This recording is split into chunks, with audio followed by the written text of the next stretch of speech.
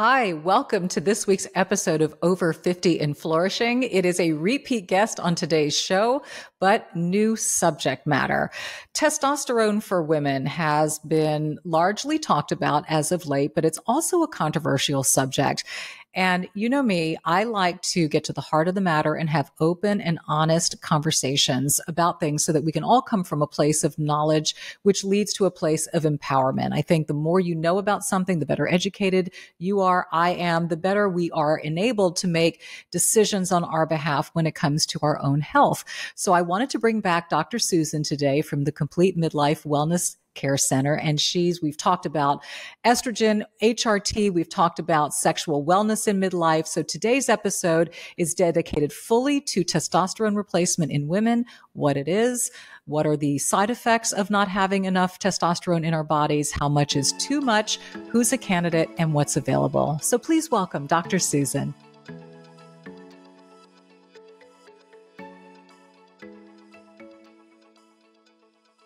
Y'all know I just love me some Honey Love bras and shapewear. Well, that's my game right now.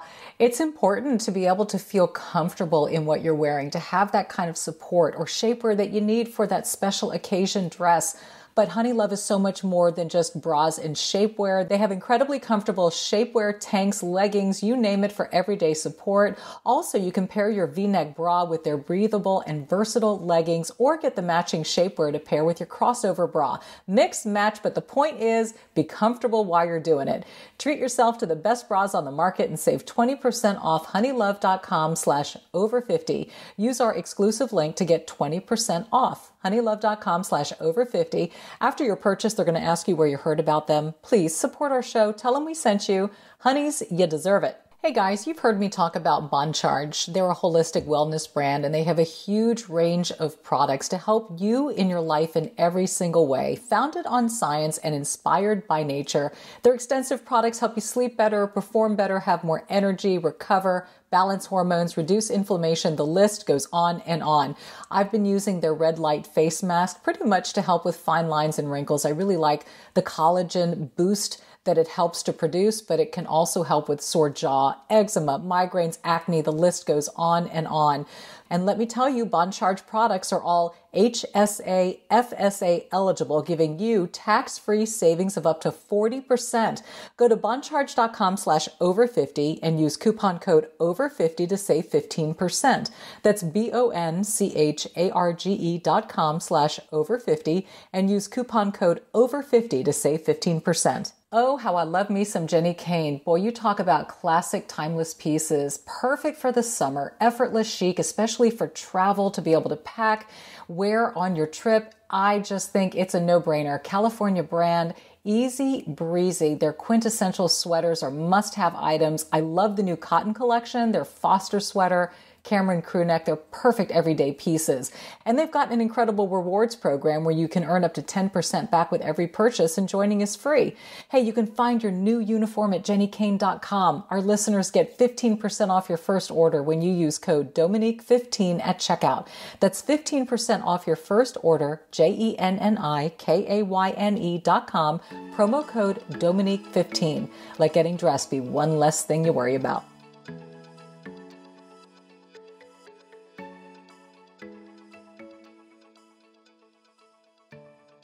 Hi, Susan. Always great to have you with me. Kind of surreal in a way, because normally we are sitting side by side in my living room, and now I'm in DFW and you're in Houston. So I know I miss you so much, but I do feel like I'm sitting with you in your living room and I'm sitting here in mine. So we can just make it like we're sitting right next to each other. We will. We'll just pretend like we're having a glass of wine together and talking about hormones, which I love. And I know my audience does. And we have focused so much in the past on estrogen. And I think a lot of women, you know, when it comes to hormone replacement, that's where everybody's mind goes, because we lose estrogen and all the symptoms that we experience are from estrogen loss.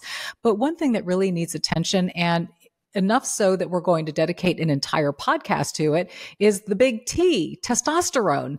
And I say it's big because it is big. And I'm going to have you explain why it's so important in a woman's body, especially in this stage of our lives. Yeah, thank you so much for inviting this conversation. It's curious to me why there's still some controversy about it and why people still are confused about the fact that testosterone is not just a male hormone. I can tell you this, in med school, we learned zero about this. And you and I have talked about this before, just the lack of education that doctors get. So no judgment if your doctor doesn't know this, because I didn't know it either. Like, we're literally not taught about hormones. In as much as we are taught about hormones, maybe if we're lucky, we learn a little bit about estrogen and maybe a tiny bit about progesterone. But testosterone's just never mentioned, which is really ironic, because this is a fun fact. We make way more testosterone as women throughout our lives than estrogen. And when I heard that the first time, I'm like, wait a minute, that can't be right. Right. It's what? But it's true. And it's so curious that it's just been ignored for all of these years. I totally support, God said I could only take one hormone, I would take estrogen. And that's really important, because many of the symptoms of menopause that we notice that are the most, I don't know, it's hard to put them in order. They're all so awful, right? Or they can be. Hot flashes, night sweats, vaginal dryness. Yes, almost 100% related to estrogen. Bone loss, Alzheimer's, heart disease, all the things that you and your other guests have talked about so very well. So let's not forget about that. Or progesterone. But let's talk about testosterone too. So I'm not saying it's more important. I'm not saying everybody should take it. I'm not saying any of those things. I just would love to just enhance this understanding of the fact that, yes, we've made it our whole lives. And not only does estrogen disappear and progesterone disappears, but testosterone does too. So let's not forget about that. And it has another whole host of symptoms that it causes. And let's just, look at the whole picture, because that's what we're doing here, right? Well, it is. And what I love about podcasts, and it's why you do what you do, and why you're with me so much, is the ability to inform. And when you provide information, you allow women to then advocate for themselves and to go to a doctor's office from a place of knowledge, from a place of being able to ask questions. And like you said, it may not be for everybody, but you don't know until you ask and you get that conversation started. So I'm grateful for that. And I kind of want to scale it back. Let's kind of get back to the bare bones here. You mentioned that we make more testosterone than estrogen early on. What happens, just like we lose estrogen in midlife, what's going on with testosterone? And is it happening at the same time that we're losing estrogen? And then what are those loss of hormone symptoms during this time? Yeah, that's a whole great group of questions. Yay. Let me see if I can do justice to how good those questions were. Let's just back to when we were 12 or so, right? When we started having periods, we started making estradiol, progesterone, and testosterone from our ovaries. Now, we've got lots of other hormones. I don't want to ignore those, but just in the scope of what we talk about with menopause, those are the three hormones that we're talking about. And there are three, not just two. We make all three of those throughout our lives while we're younger and fertile. And then all three of them decline in our 40s, but not all at the same time. And so it's really interesting. Like, I was given this idea. I don't even remember if we actually talked about it in med school or more it was just kind of assumed that you have all these hormones and then one day they disappear. And that's menopause, and that end of story. Okay, move on to the next class. Literally, that was it, right? Well, it's not quite that simple. What actually happens is those three hormones do all decline in our 40s or earlier for some women to the point of zero or very close to it, but not at the same time. So, for example, very commonly, and this was my case, in our mid 40s, we might have a testosterone of zero, like literally undetectable, while we still are making estrogen and progesterone. So, for example, we might still be having periods, but we're kind of feeling wonky. It's not quite right. Like, my sex drive is gone. That's a really common symptom of testosterone being very low or zero, like in my case. And you and I have talked about that before. Another one, oh my gosh, I'm losing muscle mass. I'm still doing the same exercise, but my arms are getting flabby. And then if we do a body composition, I'm losing muscle. Like, I can see it depleting. And then I'm just weak. Like, I remember clearly one day I was trying to carry the box of Christmas ornaments up to the attic like you do in January. And I'm like, oh, help, I can't do it. I'm like a weak old lady. I just felt like, Jesus, come to this. I'm like, I need a man to help me carry a gosh darn box. So it's your feeling of weakness, losing muscle, losing sex drive. Those are how we might feel. Now, not everybody feels that way, but I can tell you a lot of women do. And on the list of symptoms that we have in my office, those are very close to the top. Like, oh yeah, check, check, check. I have all of those. So important to talk about getting rid of the other symptoms like hot flashes, night sweats, insomnia. Let's do that by all means. But you can do all that and still, this happened to me. I'm like, okay, great. My hot flashes are gone. I'm sleeping better. Whew, that's great. But I got no sex drive. I'm still losing muscle. There was something missing, just something. And I can tell you what happened when I personally decided to take testosterone in the appropriate dose for women. That is the most important sentence I'll say this whole time. Has to be the right dose for women. Yep. A couple of weeks. Oh, my sex drive's better. I have more energy. I'm 56 now. In the past 6-7 years, I've gained 7 pounds of muscle. Now, I did lift weights and eat protein, but that wouldn't have happened without the testosterone, I'm absolutely sure. So part of the more holistic picture. Yeah. So yeah, it's not, it needs to be considered, I think. And then you can choose, like all things. You may not choose to do any of this. It's just a choice. But if you're having those symptoms, maybe worth looking into. Is my testosterone zero? Would replacing it possibly be helpful? It's an experiment with very good studies that have been done showing that it works better than placebo. So you've got a lot of scientific backing behind you if you did choose to make that decision.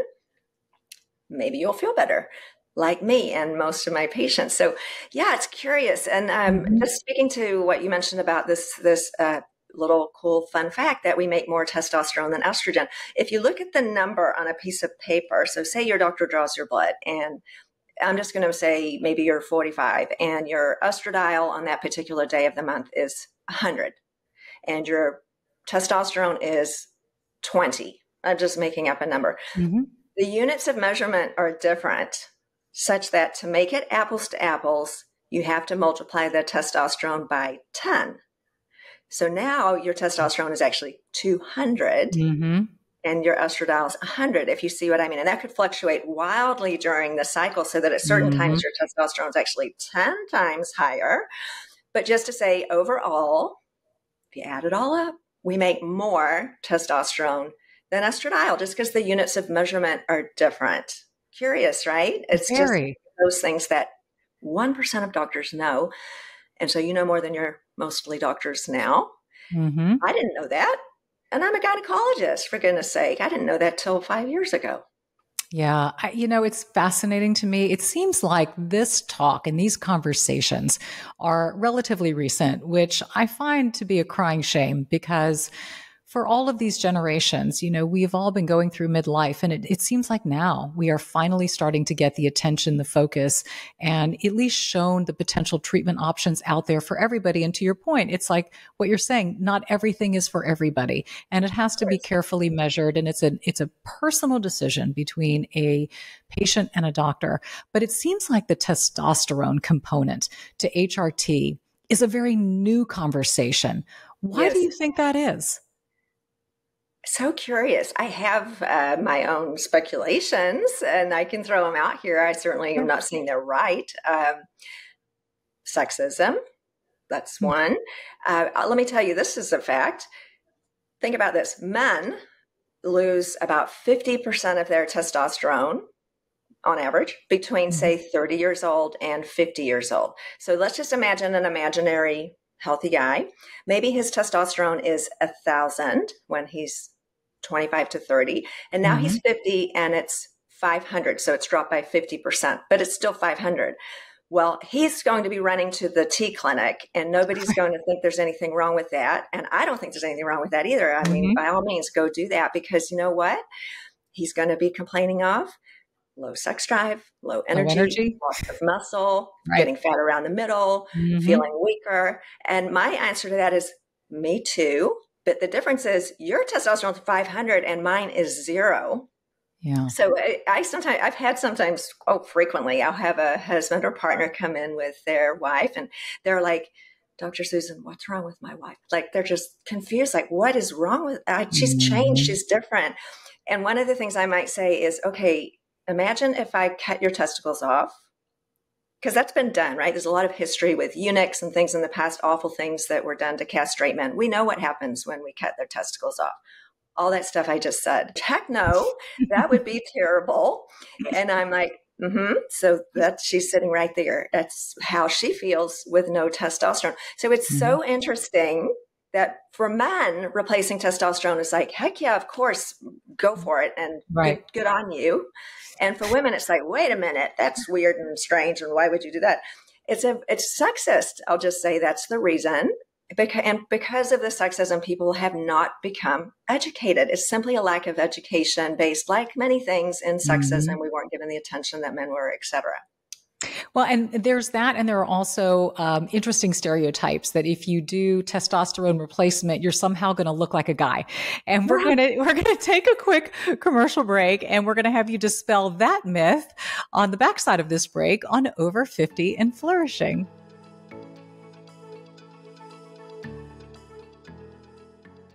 Y'all know I just love me some Honey Love bras and shapewear. Well, that's my game right now. It's important to be able to feel comfortable in what you're wearing, to have that kind of support or shapewear that you need for that special occasion dress. Honey Love is seamless. It's comfortable. It is honestly, it's underwear that you don't even feel like is there. They have just revolutionized the bra game, so you can say goodbye to the underwire without sacrificing the lift. And you're going to love the crossover bra. It's so comfortable. It's the new go-to, gives all the support you need. But Honey Love is so much more than just bras and shapewear. They have incredibly comfortable shapewear, tanks, leggings, you name it, for everyday support. Also, you can pair your V-neck bra with their breathable and versatile leggings, or get the matching shapewear to pair with your crossover bra. Mix, match, but the point is, be comfortable while you're doing it. Treat yourself to the best bras on the market and save 20% off honeylove.com/over50. Use our exclusive link to get 20% off. honeylove.com/over50. After your purchase, they're going to ask you where you heard about them. Please support our show. Tell them we sent you. Honeys, you deserve it. Hey guys, you've heard me talk about Bon Charge. They're a holistic wellness brand, and they have a huge range of products to help you in your life in every single way. Founded on science and inspired by nature, their extensive products help you sleep better, perform better, have more energy, recover, balance hormones, reduce inflammation. The list goes on and on. I've been using their red light face mask pretty much to help with fine lines and wrinkles. I really like the collagen boost that it helps to produce, but it can also help with sore jaw, eczema, migraines, acne. The list goes on and on. Found them, wanted to give it a try. A lot of people have been asking me, have you tried the red light face mask? And so I decided to give it a go. 10 to 20 minutes each day. So simple to use. You can just put it on while you're doing anything around the house. But it really, really seems to help. I can feel a difference. It's lightweight. It's easy. And let me tell you, Bon Charge products are all HSA, FSA eligible, giving you tax-free savings of up to 40%. Go to boncharge.com/over50 and use coupon code over50 to save 15%. That's boncharge.com/over50 and use coupon code over50 to save 15%.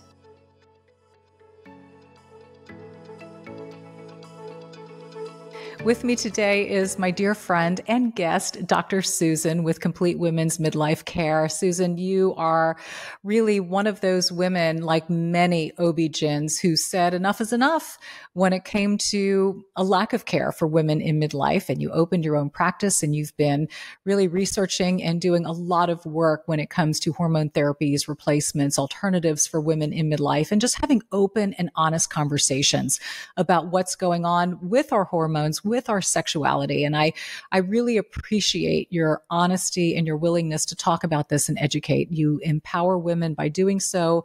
And like we've been saying, you enable them to be their own best health advocates. So thank you for that. Well, I'm just so grateful to have a platform to do so, because we cannot possibly ask for what we need unless we know what's accurate information, right? And then we take that and we do what we want with it, but we have to start with knowledge. Knowledge is power. Education's power. So yeah, exactly. Yes. And so today we are talking testosterone. We have done episodes on, HRT, but primarily focusing on the estrogen side of things. We have done a podcast on women's sexual health and wellness.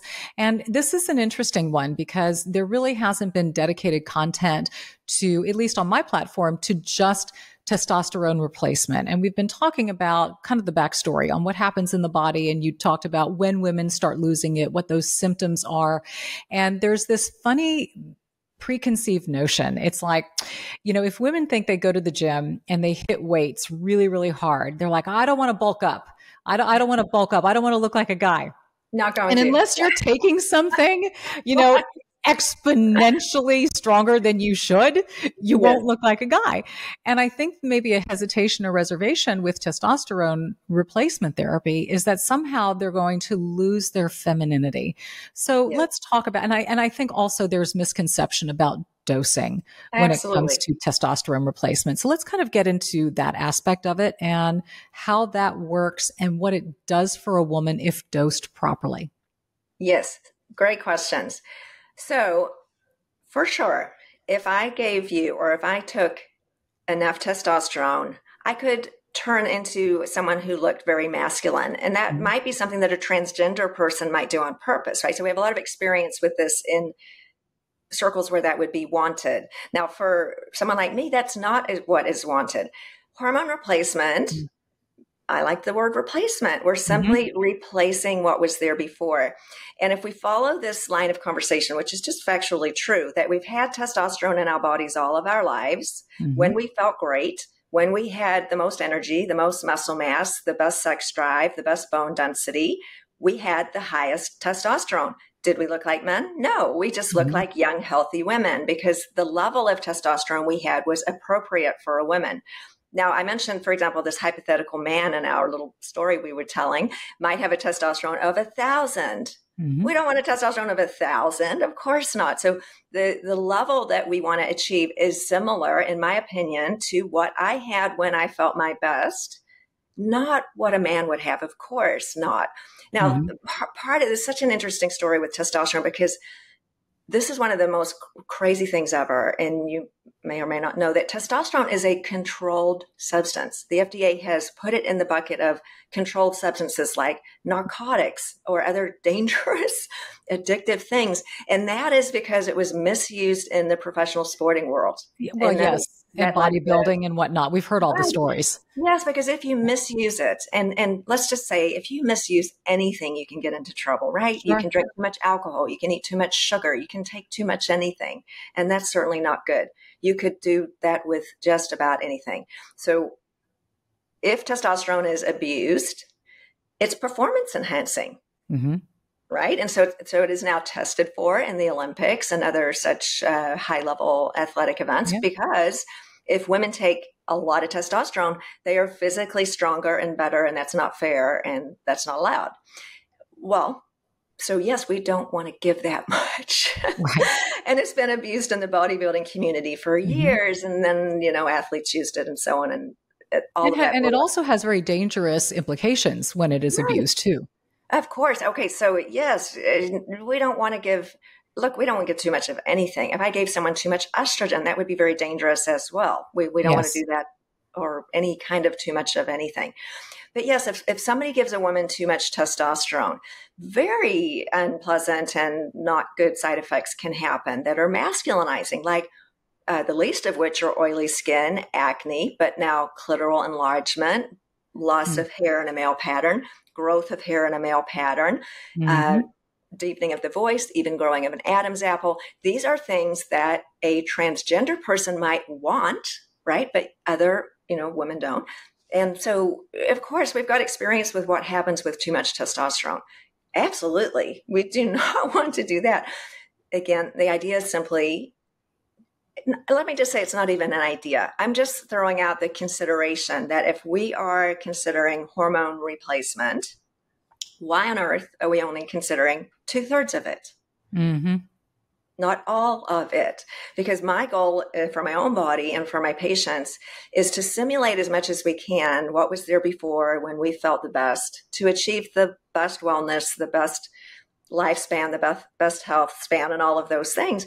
And without testosterone, I do truly believe that we're missing out on just a little bit. It's just maybe 10%, but it's not zero. So if we want to feel our optimal, it's something to just think about.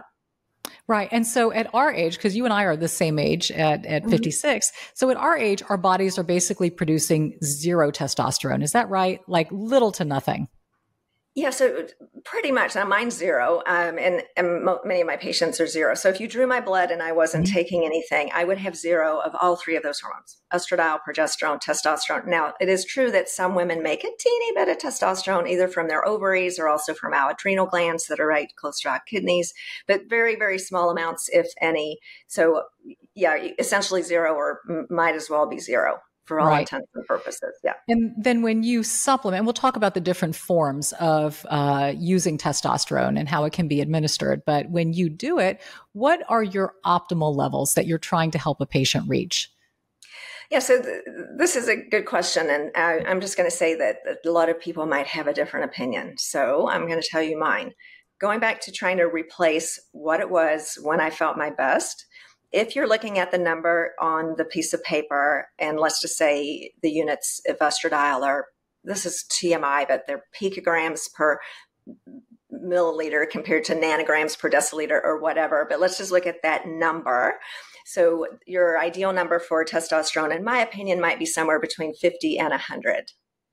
Now, in the community, and I do not think this is a good idea, it's quite common for certain places to recommend it to be 200 or 300, or I've had patients that were 600 or 800. Wow. And they will feel good for a short while. They'll have a ton of energy, great sex drive, and that's fine. But then they'll develop potentially a lot of unpleasant side effects, because that is not a testosterone level that is what our bodies were made to live with. So if we're in the camp, which I am, that believes that hormone replacement is putting back what was lost, we want to stick somewhere in that range. Now, keep in mind also, throughout our lives, our hormone levels fluctuate. Like when we were having periods, they went up and down. So it's not always going to be exactly the same one day to the next. Whatever product you use, it'll be a little higher, some days a little lower, some days. And that is just what's been happening all your life. But hanging around in that range. I checked mine last week and it was 80, and I feel fantastic. In the past, I've done an experiment on myself. This is how it works, right? I've had mine higher, and I also felt fantastic. But it doesn't need to be higher to feel fantastic. So I think a very wise approach to anything in medicine is to take the dose that works. That's the lowest dose, right? And if it's an appropriate dose, why take more? Because more isn't better. In fact, more can get you into trouble in lots of ways, right? Right. With everything in You life. can experience hair loss, like you mentioned, and these unwanted side effects just by being a bit more. Right. And I get it. It's like, I mean, I sort of feel where that comes from, because it's like, oh, it feels so good. A little more would feel better. And now I'm sounding like it's cocaine or something, right? I mean, that's not. It's a hormone. We have to be very careful with anything that's that, let's just say anything that powerful has a potential downside too. There's not a single thing that we can take, whether it's a supplement, a medication, anything that works this well, that we don't also have to be very respectful and careful about. Because if it works that well, you got to be managed very carefully. Yeah. Well, and it's also connected to the fact that when we supplement estrogen, and when, estrogen replacement and progesterone replacement is given, it's not given in the same dose that we created when we were in our 20s. It is in a more moderate, conservative dose to be optimal in your late 40s and 50s. So you're basically saying the same thing with testosterone here. Yes. And you're right. Now, when we're having periods, or goodness, when we're pregnant, even more so, our estradiol might range from 50 to 500. I mean, we make tons of estrogen, and that isn't always pleasant. I mean, those of us who can still remember having periods around like, breast tenderness and PMS. And so these wild fluctuations of estrogen that we have in perimenopause and earlier, that's not entirely pleasant. And so when we're menopausal, one of my favorite things about being menopausal is I get to have pretty stable hormones all the time. So I don't want my estrogen to be 500. No, I want it to be on the lower end of where it was when I was having periods, because that feels better. We don't have all those awful side effects and of high estrogen. That is like all the things, breast tenderness, water retention. And also the lower dose is enough to achieve the goal. So we want enough to alleviate the symptoms. So for estrogen, that'd be hot flashes, night sweats, vaginal dryness, without causing side effects. Now, in respect to testosterone, in order to alleviate the symptoms like low sex drive, muscle loss, etc., we are getting a little bit closer to what it was at the highest, but when we were younger, and that's fine.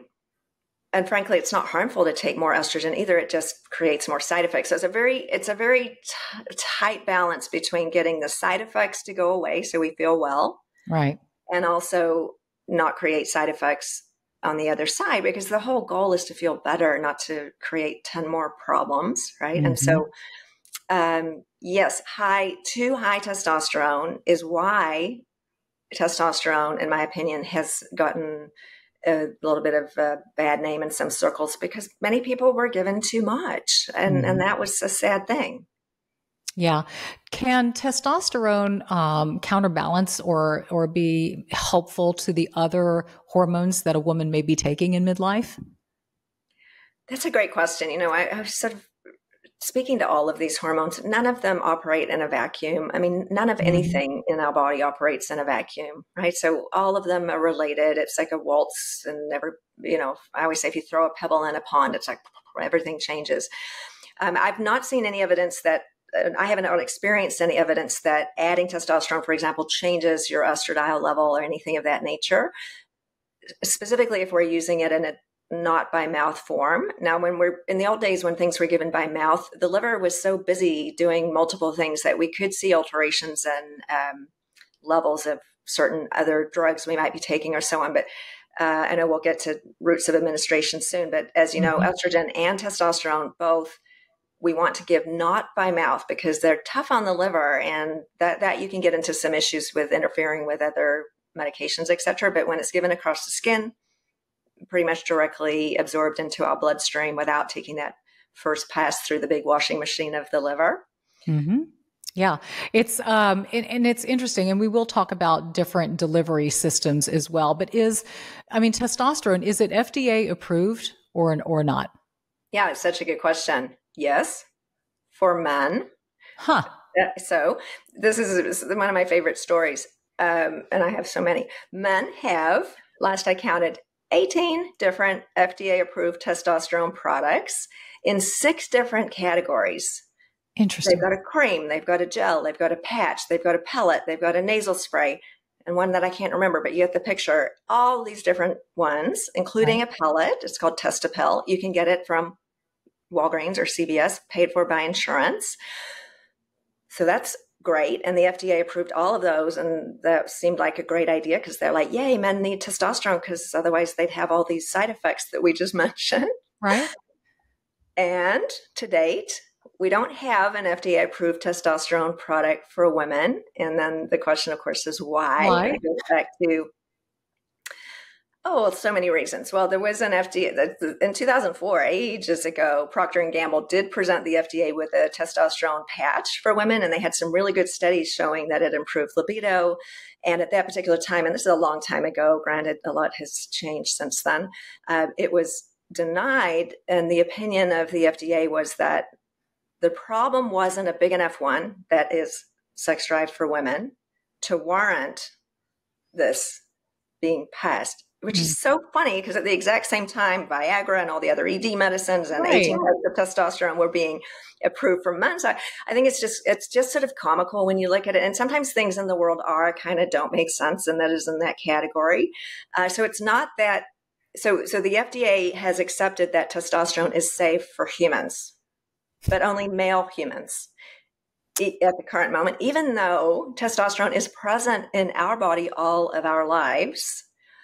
And so it will happen. It will happen. It's just time. And unfortunately, in the world, and not only in medicine, but everywhere else, we're behind and we don't get the attention, and it's starting to change, and it costs a fortune to make a drug and do the studies and present it to the FDA. It's just expensive, and a drug company has to want to do it. And frankly, they can make more money making cholesterol medicine or diabetes medicine. Yeah. So, if you follow the money, you'll get the answer. As they say, right. Somebody has to want to do it. And another funny story is that the FDA did approve 2 other very nasty, awful drugs for sex drive for premenopausal women. And both of them have a ton of side effects and they don't even work. And those are Addy, which is an antidepressant. And you have to take it every single day, even though it's only shown to have minuscule benefit, better than placebo. And then another thing called Vyleesi, which is an injection that you have to give yourself 45 minutes before sex, and it works on the neurotransmitters in your brain and has a whole bunch of awful other side effects. And those were only approved for premenopausal women because postmenopausal women don't matter. Because we don't have sex anymore. I mean, what's the deal?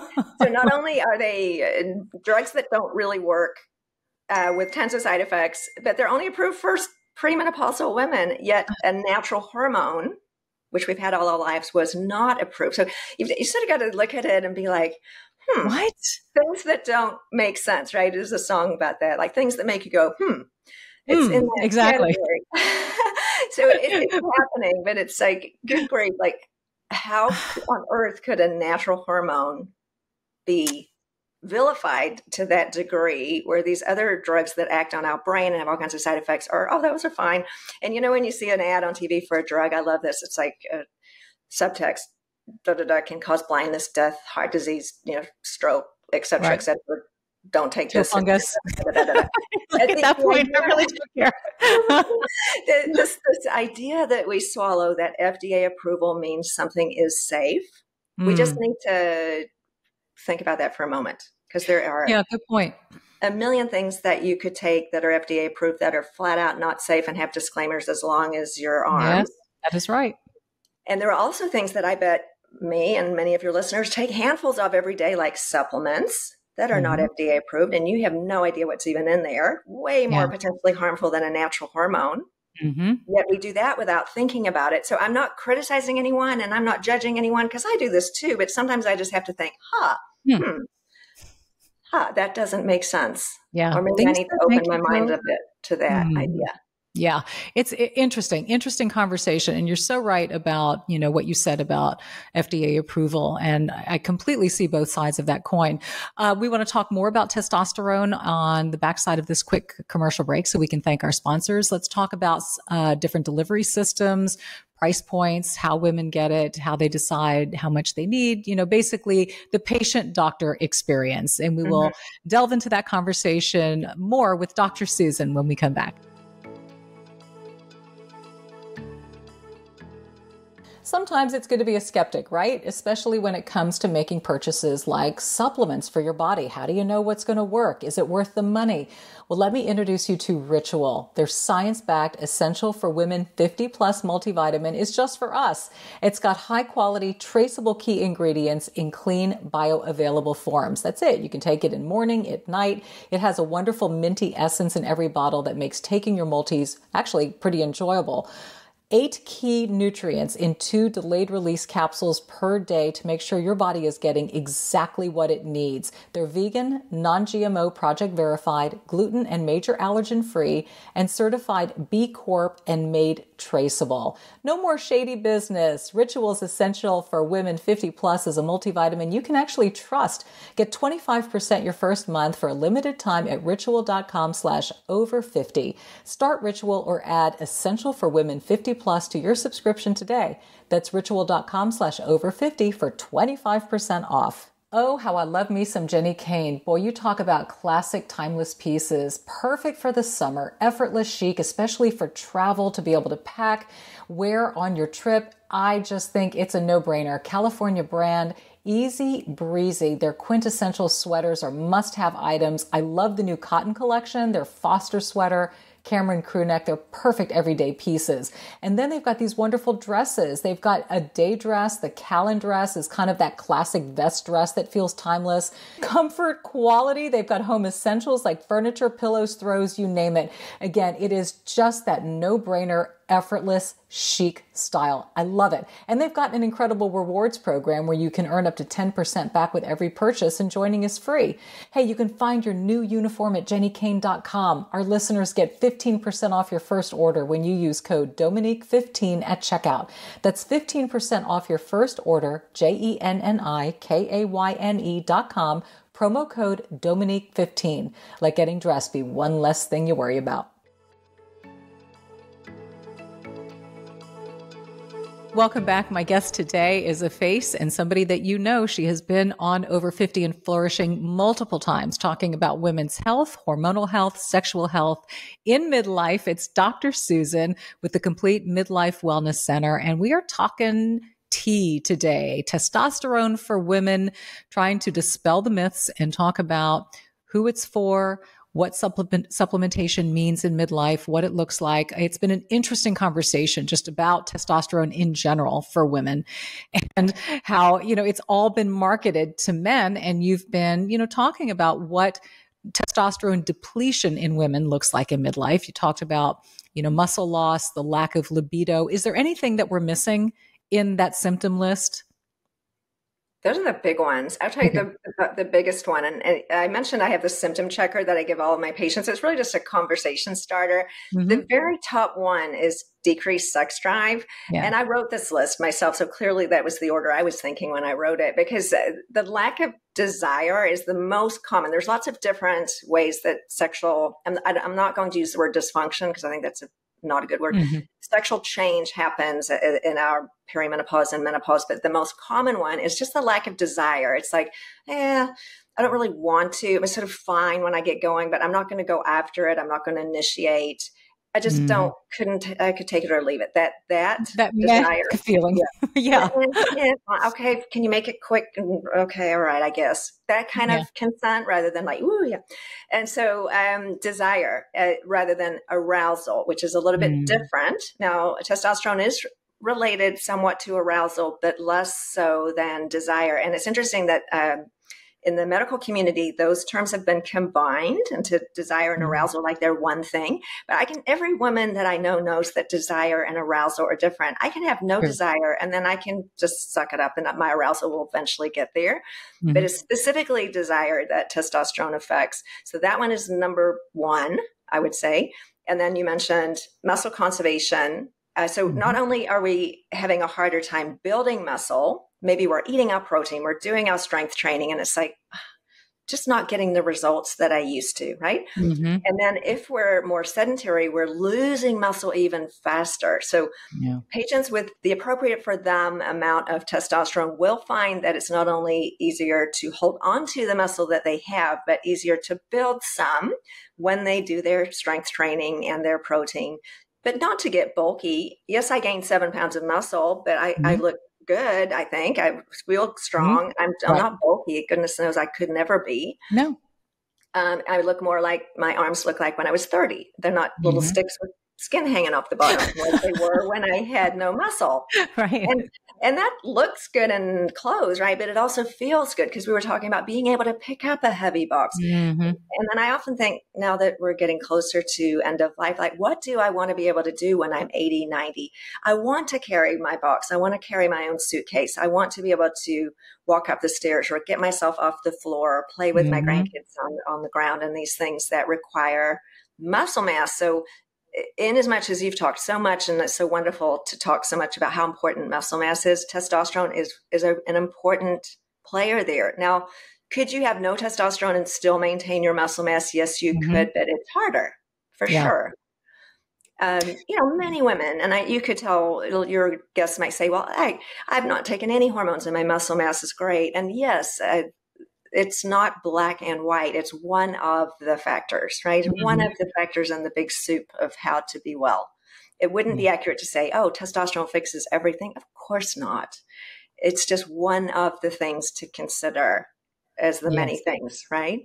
Yeah, it's each woman's unique journey. And I'll throw this in just as a personal story. My mom, who, everybody on listening and watching, I mean, everybody knew and adored my mother. And she was a big proponent for hormone replacement therapy. And she started back in the day when nobody knew about it or talked about it. And she was researching, bioidentical hormones back before that even became a buzzword or a conversation.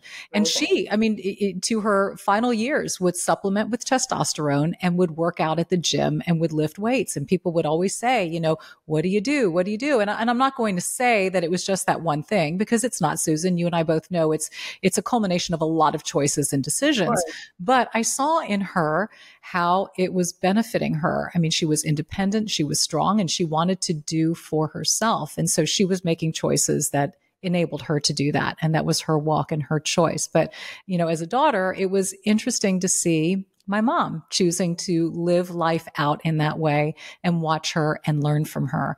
So I want to now talk about just different avenues and choices. So if a woman's saying, okay, I'm feeling a lack of libido. My sex drive has tanked. I don't want to have sex with my husband or my partner or whomever. They're concerned about muscle, and muscle also supports bone, which is really critical for us as we age. Yes. So let me jump in and thank you for reminding me. Of course, those two are interrelated. They're stuck together literally in our body, right? So when we have better muscle mass, it improves our bone health. And testosterone, independent of muscle, has a positive effect on bone building along with estrogen. So all of us by now know that estrogen is really helpful for preventing osteoporosis, and testosterone is too. So both of them in conjunction are very good for reducing our risk of osteoporosis. So thank you for bringing that one up. Yeah, you bet. What should a woman do? I mean, you and I both know not every medical practitioner sees this, right? Or speaks to this. So what is a woman to do if she wants to advocate for her own health and at least explore and examine her options? Where should she start? How should she start? And it's very sad and frustrating that she should have to go to so much trouble. I'll just say, Correct. But here we are. And I imagine, goodness knows what our mothers and grandmothers had to do to get around things that we now find normal. We have access to so many things that they didn't, and they had to try so hard to get a vote, or things that were just like, normal. Right. So yes, we're in that time of life regarding hormones where we do have to advocate for ourselves and be forward thinking in order to have access to these things that are still, somewhat on the fringe of what your typical doctor is going to think is normal practice. Here's a couple, I'm not going to say they're problems, but things to think through. In my experience, talking with a woman about her hormones does not take place in 15 minutes. And so it's very tricky to do in a traditional OB-GYN setting or your family practice or whatever, because they have 15 minutes and they're just not going to be able to talk about it because it takes an hour or so. So finding someone who has time. Well, how do we do that? Google and find, it's just a shame. In Houston, luckily we have some great resources where you can find doctors. If you Google bioidentical hormone replacement, you'll come up with lots of different options. And then you'll have to do some sifting through, because as I mentioned, a lot of them, in my humble opinion, will give you way too much. So if you were going to somebody, it would be great if you could say, I want to get this much. For example, I would like to get testosterone such that my levels are 50 to 100, and please don't give me more than that. If you don't mind, thank you very much. Because otherwise, we're going to be at the mercy of whatever their little calculator says. And I'm very critical, I'll just say openly, about the so-called calculators that companies, and I don't mind naming them, like BioT, put out there. And doctors just punch in some numbers and they might say, oh, Dominique, you need 200 milligrams of testosterone. That would be terrible. So, for example, the dose that I take now is about 1/3 of what that calculator would suggest that I would need. It's just too much. And so I would highly encourage finding a doctor that doesn't rely on calculator. They need to use their mind. They need experience. They need experience. Someone who's worked in this field for a long time. And I would ask them some questions like, what is your goal for my testosterone level? And then what is your experience with that? And whatever you think might be appropriate for you to be comfortable, because it's a very important conversation. Yeah, now, it's your health and your safety. And I also want to throw out, I think we had talked about maybe in a previous podcast, menopause.org as a way to find a practitioner in your area, somebody who's specializing in this. Yeah, so the North American Menopause Society, and this is their website, is a great resource. And there's always a caveat to everything. I will tell you, it's a fantastic organization. There are different levels that one can just pay to be a member. You can pay so much money and be a member and know nothing, and you might be listed there. Or you can be what's called a practitioner, and that's going to have the letter P after it. And so those of us who have that letter P at least had to take a test. There's a pretty extensive test. People with the practitioner designation, at least that you can assume they have some level of education, but we do have to be careful that anyone can be a member, just to say. So let's look for a practitioner, and that's a good resource. And then within that group of practitioners, there's going to be 100 different opinions, and you want to find someone who is shares your point of view, because there's not a right answer and a wrong answer. There's what answer feels good for you. And I think it's great to find a provider who supports, even if they don't share, but supports your view, because you are in charge of your body. I'm not going to tell anyone what to do, and I'm by no means doing that today. You do you. I'm just saying this is something that works for me and a lot of my patients, and so something to possibly consider. So yeah, it's tough to have to do that, isn't it? To get on Google and do the searching, but you are worth it. Look at the reviews. Yes. And you know what? It's so funny. I kind of compare shopping for a midlife practitioner like going to a thrift store or several thrift stores. You got to go. And a lot of it'll be just meh, but then you strike gold and you find the one, you find the thing. And when you do, it's a thrill because, on one hand, yes, you hit gold with, a piece of fashion, but on the other hand, you hit gold with your life and your wellness. And it's worth the time. It is worth the investment. It's worth the research because you're the only you've got. And to your point, you are worth the best care out there. And I can't stress enough. I mean, I've fired doctors. I'm like, you're not listening to me. You're not hearing me. And people should, I'm sorry, a doctor's not God. They don't know everything. And if you're not being heard, if you're not being understood, if you're not being cared for, there are many others out there. Go find somebody who's going to listen to you. And that's to your point. 15 minutes may not be enough to get the job done right. I agree with everything you just said. And to add to that, I was one of those doctors. So with no judgment, just saying they don't know this stuff. Like if you've listened to Dominique and you've listened to me and you've listened to Mary Claire Haver and you've listened to people that are educated and have devoted their life to learning about this, you know more than they do. And that's not their fault. They're busy trying to deal with insurance companies and see 40 patients a day. And they haven't read much lately because they're exhausted when they get home. In order to keep up with the science, myself personally, I have to read, learn, listen to at least 6 hours a week, at least like an hour a day of material that's directly related to my field, just to even try to stay on top of what's going on and so on. And that's just in this tiny field. So a menopause specialist is going to be someone hopefully who has that degree of passion about it. Right. And you might kiss a few frogs and then move on. Right, exactly. and then so it goes with every aspect of life and with your healthcare professional too. So let's approach this. So now let's say you've found somebody who you feel is a good fit for you. Kind of like, I guess, how it is with estrogen. For me, when I see you, it's multi-pronged. It's not just my blood work, but how am I feeling? So I'm assuming the same holds true for testosterone as well. For everything, right? So for absolutely everything. So I'm a huge proponent of measuring blood levels because how on earth otherwise would we know where we're starting? We're just literally blindly throwing a dart and not even knowing what the target is. It just, to me, doesn't make any sense. a different school of thought, and I've heard this argued, well, we can just assume that it's zero. Well, no, not really, because it isn't always zero. So for example, mine was zero, and that's sometimes the case, but some women do have a little bit of testosterone. So we would be giving that patient less than someone who was at zero, for example. And there's so many different things. There's not two people that are the same.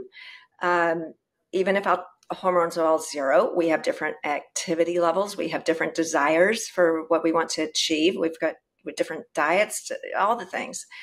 So it's really important to work with someone who understands that you are a human being, yes, and so you're similar to others in many ways, but you're also quite unique. And so just assuming that hormones are zero, I think is not always so. And then addressing it from, they start where we are. Here we are, and let's start there. And then I tell my patients, let's just think of this as an experiment with one person in it. And it's a safe experiment, which has been done by hundreds of thousands of other people. However, the results you get might not be the same as me or your friend or whomever. Just say you said, okay, Susan, let's try testosterone. Let me just see. I go into it with that exact mentality. Let's try it and see. If you try it for 3 months and say, my libido didn't get any better, well, then you tried it and we put it aside. That doesn't happen very often, but it does happen. And so, yes, it's listening to the patient. It's following up. It's saying, how's this working? How are we doing? Do we need to adjust it? Do we need to do it at all? Everybody's different. I don't put all my patients on testosterone. Some of them have no problem with their libido. They don't have the symptoms that would warrant taking it. Most of them do, but not all. So everyone's individual. Just like there are some women who can't take estrogen due to, maybe cancer history or a case of cancer, or, you have to measure it. Is there any woman who can't take testosterone? Yeah, really not. And a very, very small group who can't take estrogen. I mean, frankly, in my opinion, just the group who has active breast cancer right now. And then it's controversial what to do later. But testosterone has not been associated with any cancer. None, not in a negative way. There's some very encouraging emerging science that testosterone actually reduces the incidence of breast cancer. Multiple studies are now coming out suggesting that that's probably the case. So, of course, we hold back a while in science and wait and see, but certainly doesn't increase it. So I would bet lunch that in 10 years, we will know that testosterone reduces the incidence of breast cancer. Right now, we're still pretty sure, but hopeful. Yeah. And so, no, there's no one who would be excluded from being offered trying it should she want that for herself. Right. Okay. So now we know, and now we're at a place where patient and doctor are together. Symptoms have been presented, blood work looked over. What are the different delivery options for testosterone? I know there are quite a few for estrogen. Does the same apply to testosterone? Yeah, pretty similar. Estrogen, of course, we've got some FDA approved options like the patch and the pill, which we don't want to take, by the way, even though it's available. For your liver. That's a bucket of things that are FDA approved that are not good for you. Premarin is still FDA approved. It makes no sense that anyone would ever take that product yet. It's been shown to be dangerous and it's FDA approved. So coming back to your question, I just got a little excited about that topic. We have some estrogen products we can get from Walgreens, like a patch and a cream, and that's wonderful.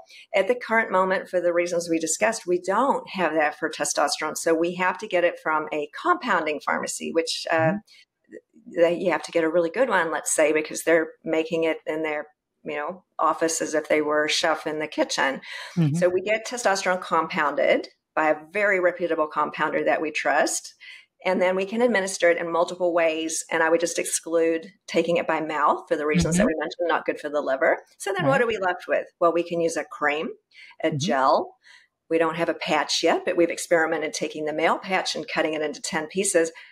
That gets a little bit tricky, but a little piece of the pie, a little piece of testosterone pie. You can just try the male nasal spray, just doing a lower dose. Yes, you can experiment with those things. I tend not to do that. I personally, although it's not certainly could work for some people. anything not by mouth. Cream, we can get that made. A gel, we can get that made. There are things that go in your mouth, like drops under your tongue, or something called a troche, which is a little lozenge that dissolves in your cheek. These are all just ways to get it into your system without it going into your stomach. And then, of course, there are pellets, which is another way. They go under your skin and it's delivered into your bloodstream that way. None of them is better or worse. They're all exactly the same stuff. Just a personal choice about what the most convenient or most good sounding way to you is. Right. As an example, I started using testosterone cream. In my world, I couldn't remember to do it. I had to put it on twice a day, and I was forgetting and leaving it at home when I went on vacation. And so for me, that did not work. It wasn't that the product was bad or the idea was bad. It's a great idea. I just can't remember to do anything twice a day. So I'm guessing you went with the pellet. So in my particular case, I was like, not that one. Yep. So for example, we'll just go through the choices and say, okay, in your particular lifestyle, which one of these do you think would work best for you? A lot of my patients are like, I have no problem putting on a cream twice a day, or that troche, which is what we call that lozenge. That sounds good to me. Or, hey, I just can't really remember things and I'm swimming all the time or working out. So the little pellet under my skin, that might be a good choice for me. And those are all very good options. And frankly, we end up with quite similar blood levels. It's just, 6 of one, half a dozen of the other, same stuff getting in your bloodstream. Just different delivery methods. Exactly. Yeah. And there's pros and cons, of course, of each. And you just sort of weigh those for you. Right. What about, I'm sure for a lot of women, maybe price will dictate which way she goes. Does price vary between these different delivery methods? Not a lot, honestly, given that they're all coming from compounding pharmacies. I hate that the world is this way at the moment, but so it is. They're generally not covered by insurance, right? Because insurance companies only pay for things that come from a standard pharmacy. So generally they're, something that we have to pay out of pocket, which is super disappointing that we're limiting this very potentially helpful treatment for those who have more resources. So write a message to your congressman about that. Yep. I am equally frustrated. So let's just say a month of testosterone cream might cost you $60. I'm just making up a number. It might vary a bit from compounder or something in that general ballpark. Okay. Right. And then a pellet, for example, that might last, say 3 months. I didn't want to give a specific time because it is different for different people. Say it lasts 12 to 14 weeks. That might be $150 a month. So it's a bit more. Yeah. But, depending on your particular point of view, is that a lot more or not a lot more? That's a personal decision. Right. Because the benefit of not having to do it every 2 days might be worth that extra $90 a month. So we go through all of these things. So to me, it was worth it. And, I'm very privileged. I have the means to pay for it. Not everybody does. I get it. It's not that simple. But the price to me of having to put it on twice a day and dry my arms and don't touch the dog and don't work out and all this, that was higher than the extra few dollars for the pellet. So these are all just pros and cons that we talk through and then find what works for an individual. Yeah. Does every doctor prescribe this or no? Absolutely no. Yeah. Because of what we talked about, discussed, right? Not educated.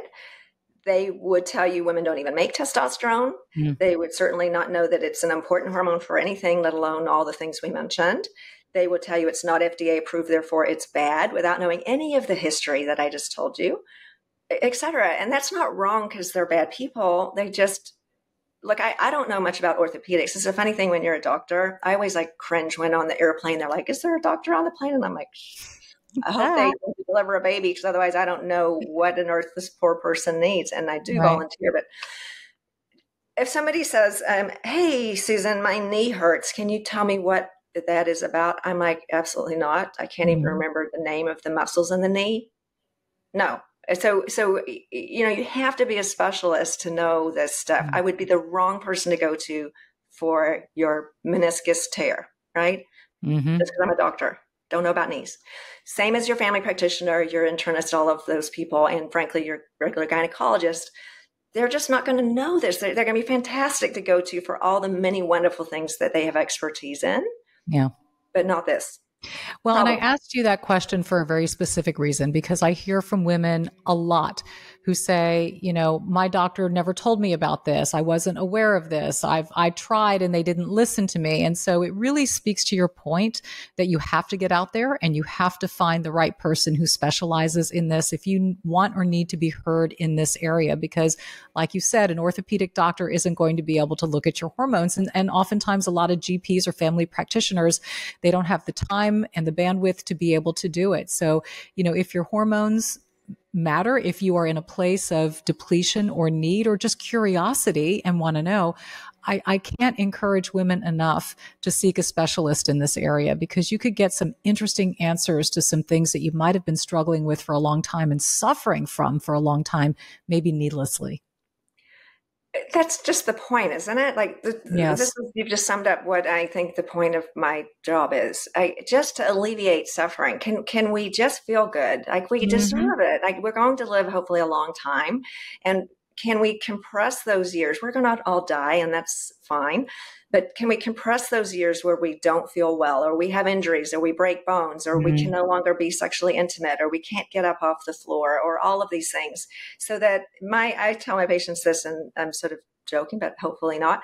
We're going to live to 95 and feel fantastic, and then we're going to die in our sleep. And that's it.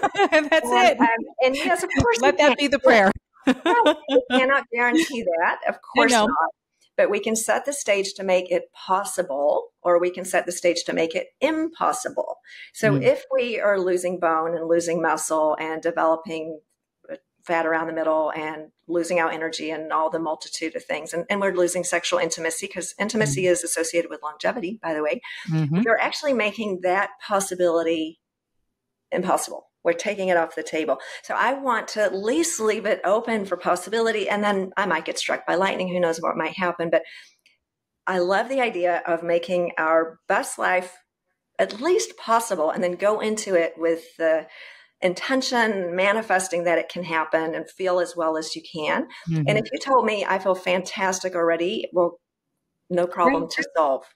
Yet if you told me all the things we just said, I feel weaker, I'm losing muscle, the scale's showing I'm losing muscle, I don't have that sex drive anymore, etc. Well, hey, you could feel 10% better, possibly. Give it a try. Why not? What do you have to lose? I mean, really, that's my question. Nothing. Great question. I'm going to close it out by asking you, is there anything I didn't ask you about testosterone that you want to mention? I just think you had such a thorough conversation. And as you can tell, I really love talking about it. So I would just be delighted to meet any of your listeners who would like to talk to me about it further, because I'm quite passionate about it, given how much it helped me and so many of my patients. I don't have oily skin. I don't have acne. I'm not masculine. I take the right dose, and that is critical. So you guys know where to find me. We do see patients in person and remotely. For patients who live in Texas, I'm licensed in Texas, also soon to be in California. More to come on that. So we can actually practice medicine in states where we're licensed, but we can also provide coaching and education to patients who live outside of Texas. And we're not prescribing medication, but we can talk to you about it and give you guidelines and information that you can take to a physician who's licensed in your state. So I think that's a really valuable tool that we've added to our toolbox at our office, that we can see people from anywhere in the world, even though we're not practicing medicine, and just talk to you about it, about you, about what you need and what you could ask for to help you, to guide you to find the right person, even if it's not me. That's great. That's great. So it's like a consultation that you offer, and that initial dialogue that you said a lot of doctors can't give to a patient, but you guys can, which I think is wonderful, Susan. So we will link all your information and how people can find you in the description part of the YouTube video and the podcast. And I hope that you're able to help as many women. I know women have so many questions about these things. Still, even though there are many, many conversations happening about this subject, hormones in general and midlife. And I'm grateful for these conversations. I think there's still so many misconceptions, and many women who have a lot of questions or are just beginning to kind of scratch the surface and get an understanding and get some answers. So I'm grateful for women like you. I'm grateful for these conversations. I'm grateful for practitioners who have transitioned into this space to make women feel valued, important, and cared for. And then in the end, to me, that's what it's really all about. It really is. And thank you again for having me. It's always delightful to see you and your fantastic audience. And thank you. Just feel good. You deserve it. Yep, we all do. We all do. And it's so good to see you again, my friend, and carry on, keep doing you. And so grateful that you made time for me today and this audience. Thanks, Susan. It's my pleasure. Thank you for joining us on today's episode of Over 50 and Flourishing. It's always so enlightening just listening to Susan. And she's, any question I fire her way, she is just a wealth of knowledge. And I'm grateful for her. I'm grateful for all the women in the menopausal space, all the women who have been on this platform and who have yet to be on this platform, who we can continue this conversation with. I know the more we talk about it, the more we discuss, the more information, the more research, like Susan said, research-based information, the better we can be at helping to guide and steer our own health, along with practitioners out there who can be great advocates for us. So thank you for being with me. If you enjoy the content on Over 50 and Flourishing, please, if you're watching on YouTube, subscribe to this channel and comment in the comments below. Tell us what you thought. Tell us some ideas, direction, things that you would like us to cover, maybe guests that you would like to have on and to see me talk with on Over 50 and Flourishing. And of course, if you are listening on Apple and Spotify, I would most certainly love it if you would rate, review, subscribe, and share the podcast with those that you know and love. This community is budding, building, and growing, and it's all thanks to you. And I just hope you know how greatly appreciated you are. Thanks for being with me this week, and I will see you next time.